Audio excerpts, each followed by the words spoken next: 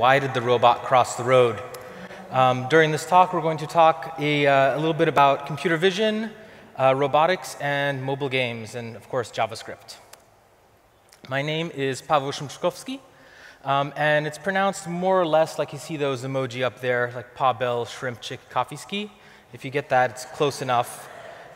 You can tweet stuff at me on Twitter using @Makenai, M-A-K-E-N-A-I. Should be written at the bottom there as well. Hello, I am from Las Vegas, Nevada. I'm into a lot of makery things, electronics, robots, 3D printing, and I work in Vegas at a small startup called Wedgies that does online polling. Has anyone ever played this game, seen it, or knows what it is? No? Yeah?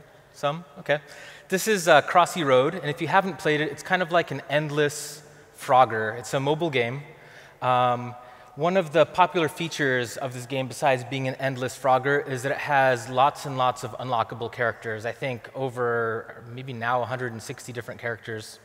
And like a lot of mobile games, it's kind of pay to play, or like you have to either pay real money, 99 cents per character, some of them are more or less, or you can earn virtual coins in the game by watching advertisements.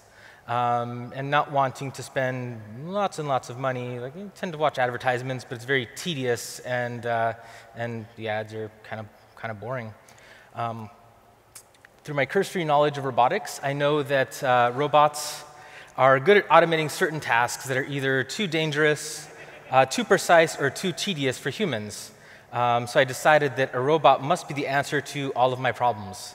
And so this talk is the story about finding a robot and programming it in such a way to take care of this tedious task for me, and all of the sort of yak shaves along the way.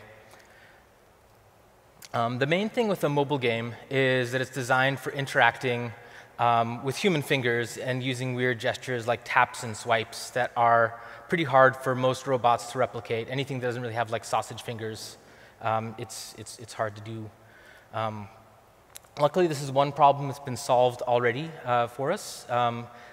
This is an open source robot project. I really, really like open source hardware.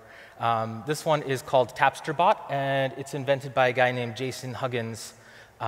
He made the plans for it via his company that he co-founded called Sauce Labs for mobile testing, and he uploaded the plans to GitHub. You can print out, if you have access to a 3D printer, you can print out most of the parts of this robot. You just need a few things like servo motors and some metal hardware. You can get at most hardware stores. If you don't have access to a 3D printer, you should look up your local hackerspace. I just started printing this one day at work because I was like, it seems like a fun thing to do. Now, Tapster is what's called a Delta robot. It's part of a class of robots called Cartesian robots. And they're Cartesian because it's named after the Cartesian coordinate system, which means that it can move its business end or end effector, the pointy end there, anywhere on the X, Y, or Z axis. A more common example of a Cartesian robot is something like a 3D printer. Most typical kinds, like the MakerBot, the ones you see that use rails, they use specialized parts like belts and linear bearings and screw drives and things like that. So they're rather complicated to build, but they're really easy to control because there's one motor per axis, one motor per X, Y, and Z. And so if you program your robot to move the motor on the X-axis, you can expect that it's going to move a certain amount, whatever you move the motor on the X-axis of the printer as well. A Delta, on the other hand, is really simple to build. It's only made up of motors, 3 motors again, and then there are joints and arms. Even though it's simple to build, there are no specialized parts. Like I said, you can print most of them. They're rather more difficult to control compared to your typical kind of like 3D printer type Cartesian bot. You need to use a branch of mathematics called kinematics to figure out where the end of the robot is going to end up. This is basically kind of an illustration of the kinematic algorithm required for it. You can see the arm there labeled F moves anywhere on the YZ plane. in actually a half circle, but it's a circular circular motion. And I believe, let's see, is it labeled J there, the joints? Those are what's called universal joints, which are more like a ball and socket joint, like your shoulder, so it can move anywhere in a sphere. And what it ends up being is you end up with 3 spheres that can move anywhere on the YZ through the movement of the half circles. And where those spheres all intersect is where the end effector is going to end up. And that's a kinematic equation for reverse kinematics for positioning this robot. So you just put in where on the XYZ plane you want it to go, and it'll figure out the angles of each of those motors, which go between 0 and 90 degrees, where you want it to end up. So Jason's Tapster bot actually came with an example program to do that kinematic equation. And it wasn't really usable as it was. It was converted from a forum post, which, oh, it's not linked there, but on this website called Trossen Robotics, where somebody had taken the original formula from a white paper published like in 1970s in Switzerland and made it a little bit more readable, posted some source code in C on how to make it all work. I took that example since I wanted to use the robot itself in a more modular way than the example program provided, and I turned it into a module. So I took a lot of the C-like code, made it a little bit more JavaScript-like, and fixed up the forward kinematics equation, which takes the angles and tells you where it's going to end up, which is useful for things like here we're using servo motors, which aren't very precise, so you have to often adjust for the actual position of what the angles are capable of. So you do the reverse kinematics to go somewhere, and then you do the forward kinematics, and you adjust if it's off a little bit further than you think. I also added a queuing system so that the robot can perform a series of actions in sequence, which is really useful for the type of thing we're going to do here. And it's published on NPM as J5 Delta, which is built on Johnny 5. If you haven't heard of Johnny 5, I think it's been mentioned in like 3 or 4 presentations already today. It's an excellent JavaScript node library for controlling robots. You should check it out if you haven't. So that takes care of kind of the motion part of it. Now we have a robot that can sort of move and swipe things on command, but it can't actually see, which is the next part of it. So it's another thing that's been invented. We have webcams. Shouldn't be a problem, right?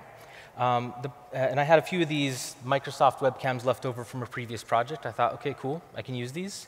It turns out that most webcams are actually used for teleconferencing, things like that.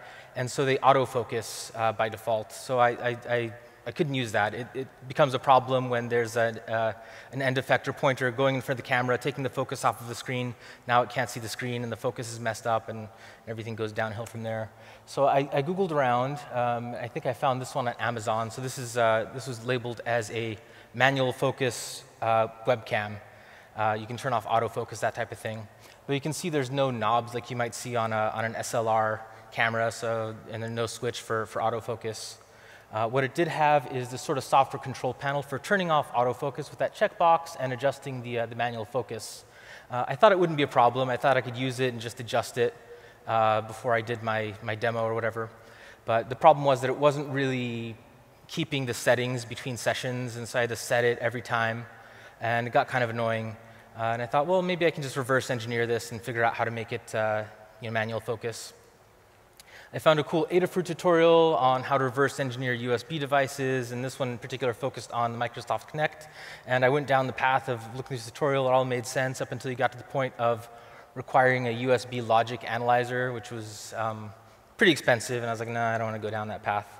I did a little bit more Googling, and I found this project called Video for Linux, and discovered that most modern webcams actually prescribe to this protocol called the USB video class. It's actually a white paper put out by the USB Implementers Forum, and it has like a pretty standardized control.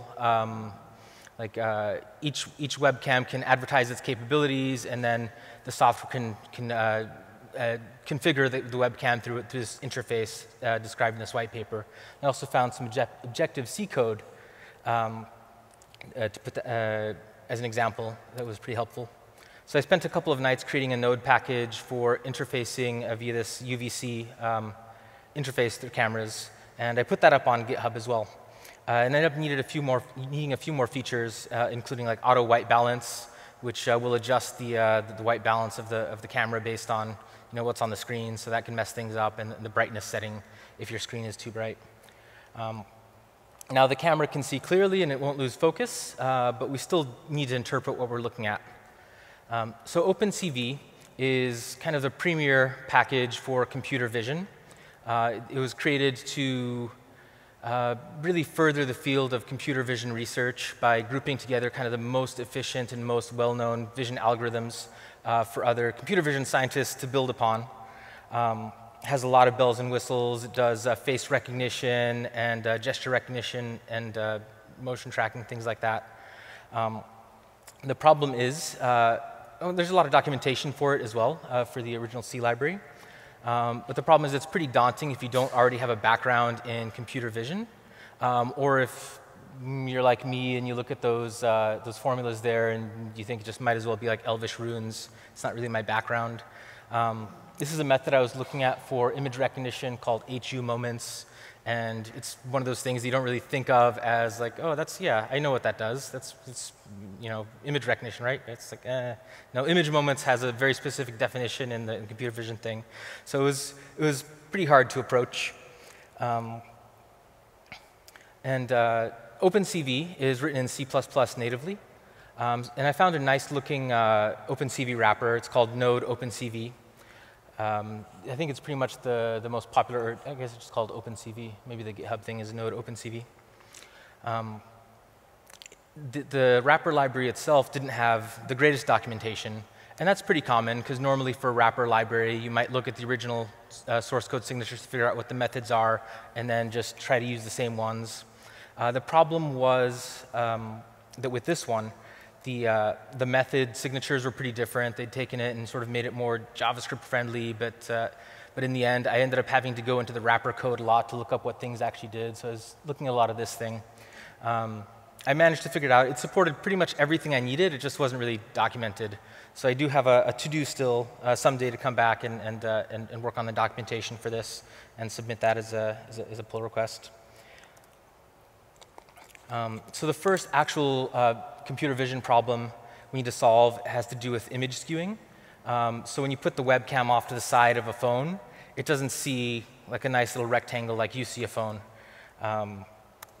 It's a pretty easy problem to solve. It's what's called a deformation matrix, where you pass in the 4 coordinates where you of the original image and the 4 coordinates where you want things to end up, and it'll stretch everything out for you in a nice way. So this is kind of the source code to that. It takes the old corners and the new corners. You set up a perspective transform and do the matrix, and it does a nice unwrapping thing for you. Like here, you can see the original image there and what we've de-skewed. I tried to recognize the phone automatically and figure out the coordinates, but it was kind of too hard, so I ended up just writing this jQuery library of draggable points and manually configuring it.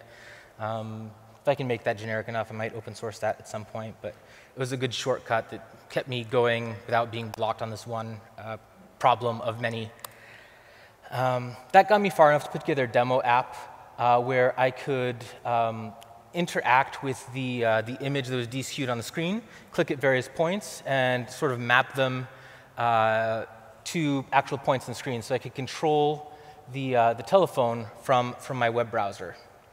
And it's basically using socket.io and pushing the images to the web browser using an mjpeg URL, and just listening for browser events on clicks and drags. So that was a pretty cool first step. This is an example of an image loop capturing images from the webcam, processing the deskew, and publishing events that can be listened later on. And then this is the mjpeg handler in Express that basically looks for the image events and spits them out with a special header and boundaries, each image in sequence, so it looks like an animation when you access the mjpeg URL. Pretty old technology, but it works. Next thing we want to do is identify buttons automatically. So OpenCV has a lot of methods for this, including things called sift and surf and moments like we looked at before. They're pretty resilient to scale and angle and things, but since we're deskewing the image, we can use a much simpler method, and there's one called image match, or template match, where you just grab a sample of the image you want to match, and it'll recognize it with some precision. So here we want to recognize the play button. That's the image we're using as a template. The code to initiate template match looks pretty simple. You actually pass in the file name instead of an image handle, which has some performance things, another thing I want to fix up. And then that 3 there, the tmccor normed, is sort of a match method. And that should probably be defined as a constant, but it's not in there. There are different kinds of match methods where it'll figure out the intensity of pixels and things like that. And if you want to know what they are, the documentation has it completely covered. You can exactly tell what they all do just by looking at this, right? Or if you're like me, you can just sort of try them all out and pick one that seems to be OK.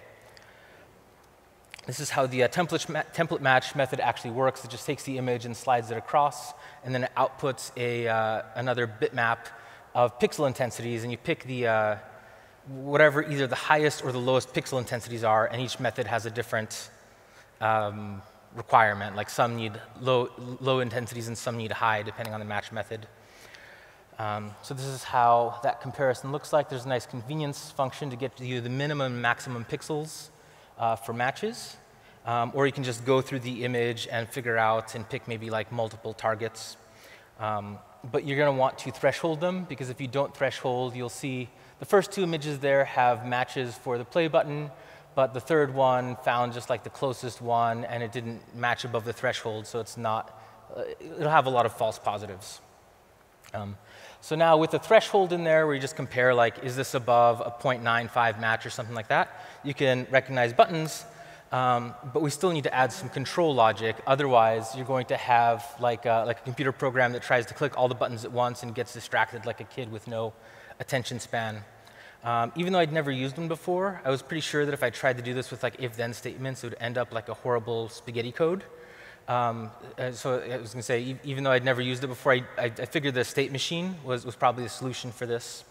A state machine is kind of a conceptual model that dictates how something will behave depending on certain inputs and what state it's in. This is a state machine map of a coin-operated turnstile.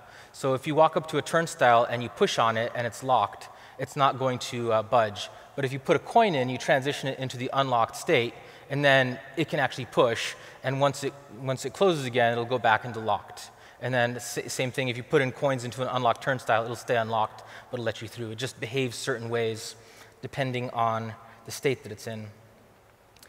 So a good state machine library that I found is Machina.js. Has a lot of cool features, including hooks and timeouts and things like that. So this is an example of Machina code.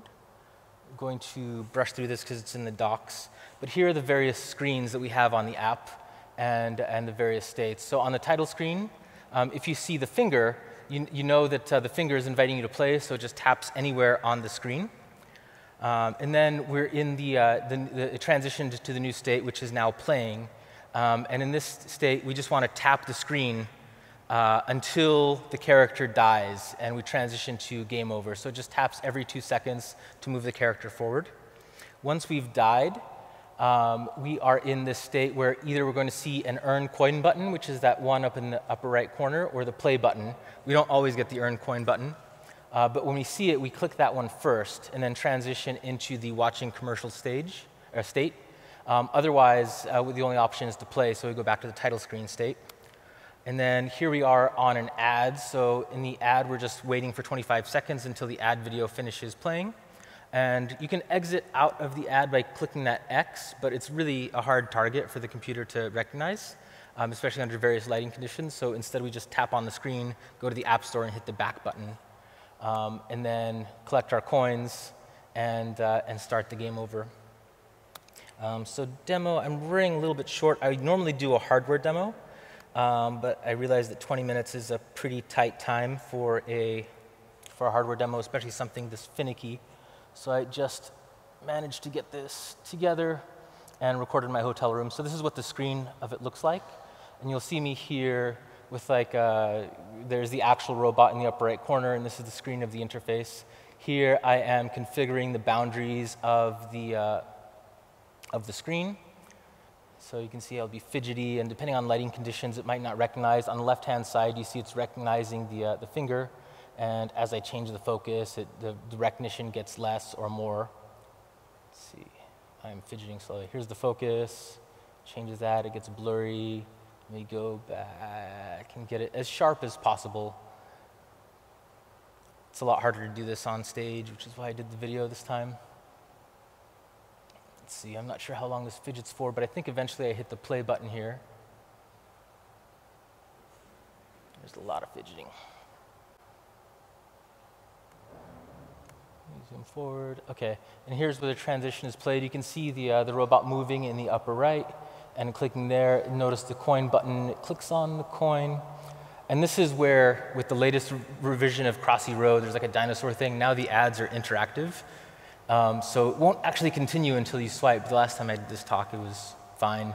So it kind of got tripped up there. It's really a moving target. So I would have to modify this to work with that. But here you can see kind of another close-up of a longer loop of the robot working. So, and if anybody really wants to see this thing, just hit me up, like tweet me or see me after the thing, and I can set the robot up like in at the breakfast tomorrow. So I think that's all I've got and all I've got time for. So thank you very much.